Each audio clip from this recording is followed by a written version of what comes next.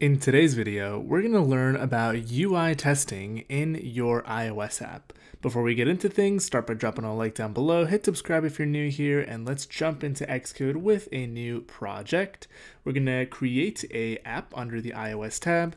Let's call this project Account Center, and you guys will see momentarily why we're choosing that name.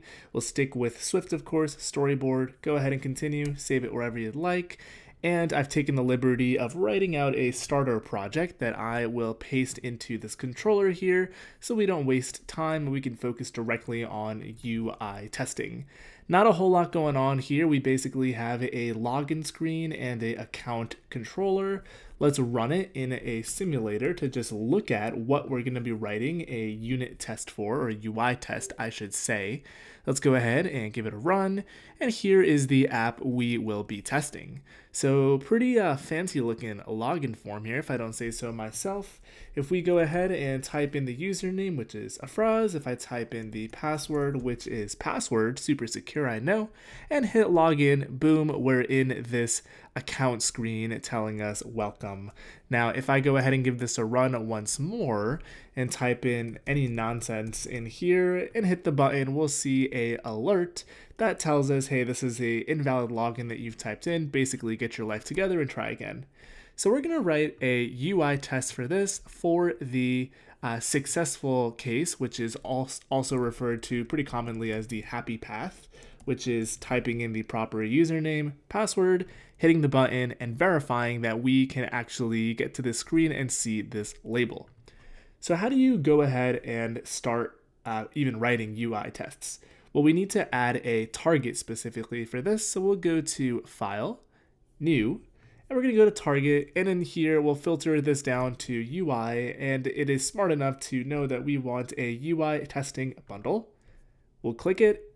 And all the defaults here we can keep as is. Just to run through it very quickly, we have the product name, which is generally your project name suffixed by UI tests, your team, your organization ID, bundle ID, of course, similar to your main target, your language, your project that you're testing, and this case, this is important, this is the target to be tested. So some larger projects, you might have individual libraries or multiple apps in a single project. This is where you would set that, but for the vast majority of folks, you will have one app that you are testing. So we'll leave it as is, hit continue, and this will create a new folder for us down here called Account Center UI Tests. Now we've got two files in here by default. We'll be taking a look at this one, and I'll just call out that you can also write out launch tests, and you can test various performance metrics of your application that I'll be covering in a separate video. So here in the template, we'll get rid of all these comments and all the empty functions, and we'll talk about how to write out this test. So the setup here we can leave as is. Looks like teardown's override isn't doing anything, so I'll just get rid of it. We are going to do our test example function in here. We'll fill this out momentarily. And let's see, we don't really care about testing launch performance, but I'll just leave it here for the sake of just leaving it. So now that we've got this created, what we want to do is we want to write out a way where our app will be launched. It'll type out our username and password and hit that button and verify this label is here. So there is a pretty cool way we can actually automate Xcode writing this out for us, and that is known as recording a test. So first we'll stop running the application, and down in our console's toolbar here, right next to this breakpoint icon, we have this red record button. And if we click it, essentially it's going to launch the app and we can run through our workflow, and on the left here you'll see code being generated. So let's actually do that and then we'll talk through that code. So I'll hit that record button. We see that it's launched the app. I will tap into username here and go ahead and type out the username and password. We'll hit this login button and boom, we're in the account center. I'll finish up by hitting this welcome label here, and that's all we need to do essentially. We noticed that it actually didn't generate code for us, and this is one annoying thing about Xcode. Sometimes Xcode is a little flaky and you have to do it a few times to make sure it actually shows up and it doesn't disconnect from the runners, from the executable, the debugger I should say. And we'll try this one more time, and this time it looks like it has generated some code for us. So if we pause it and take a look at what it spit out, we can get some interesting insight. So first and foremost, it looks like it has actually duplicated this application line code. So we already had this here. This app refers to the app that we are testing, and the first command we give it is say, hey, go ahead and launch the app. The next thing we do is we say from the app, find a text field from text fields with a ID of username, and we want to tap on it. Now, generally, we want to be making assertions throughout our test to verify that things are behaving as expected. And in this case, that assertion is, do we even have a username field, or are we doing something wrong? So the way we would do that before even tapping on it is by saying that this guy here is our username field.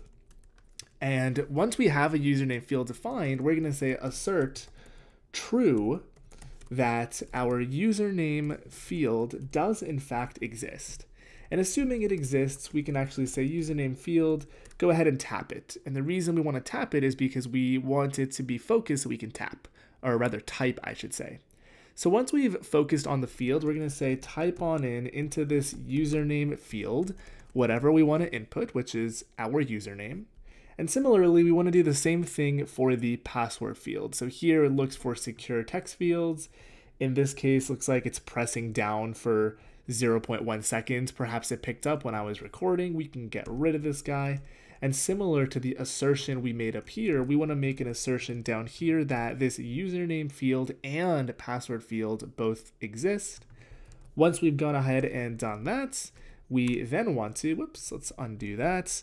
We then want to actually figure out whether or not the field has text in it. Rather, instead of figuring out, we want to type it in, I should say. So we're going to say type text, our super secret password, which is password. Please don't use this as a real password anywhere.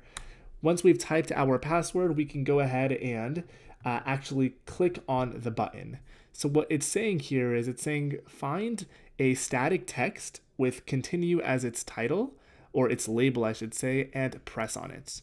I believe this, in fact, will work, but a more appropriate thing to do would be to find a button with that label. So I'm going to say app.buttons, and we're going to say find continue. If we have found it, you guys know the drill at this point. We want to assert that it does exist on our screen. In other words, this is just querying for it, and it might return, no object. And if it exists, we can now actually tap it.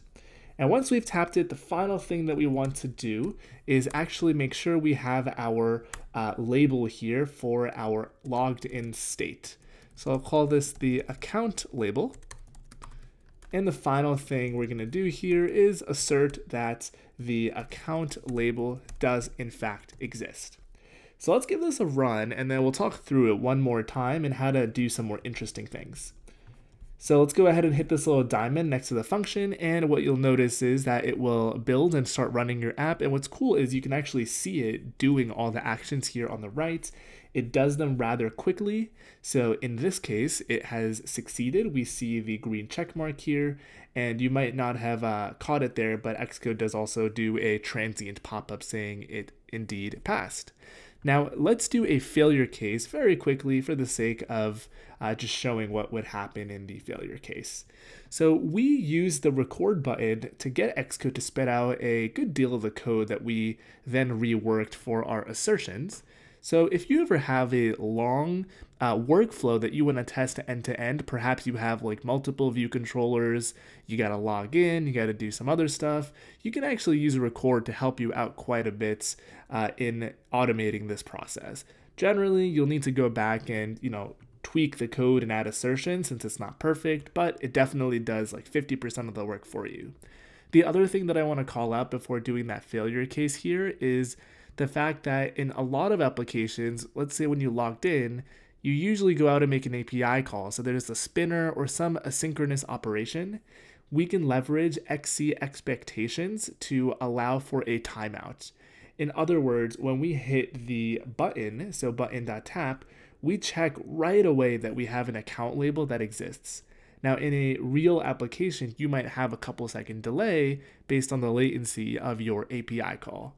Now, I'll be covering expectations and async testing in another video, but just an important call out. Let's do one more change in here and then we'll wrap it up. We notice that we have a login title at the top of the login view controller. So what I can do is I can say title is going to be app, and it is static text, and maybe we look for login without a space. Now, obviously, we don't have a label with this particular identifier / title, so we should in fact be failing here when I do title.exists. So let's go ahead and hit that run button once more, which is in this case a check mark. It'll launch, try to find that button, and it'll fail right there, right away. And it'll say that XC assert true failed. One other pro tip, you can add a message here as well. We can say login label not found. Kind of a good practice when you're writing tests, especially in a professional environment, so people can actually see what actually failed versus a generic error. So let's change this to log in with the proper casing and space there, and we should be good to go with our end-to-end text execution. So looks like it's continuing, it's logged in, and boom, we succeeded. Congrats, you've written your first UI Apple test for a iOS app. Mind you, you can also do this for other platforms, macOS, watchOS, iPad, of course.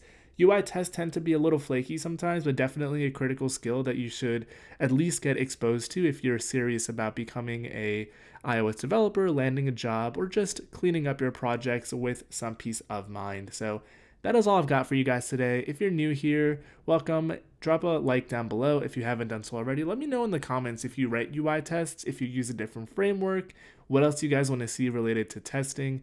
Follow on Twitter, connect on LinkedIn. Love interacting with all you guys. Thanks again for watching. I'll catch you on the next one.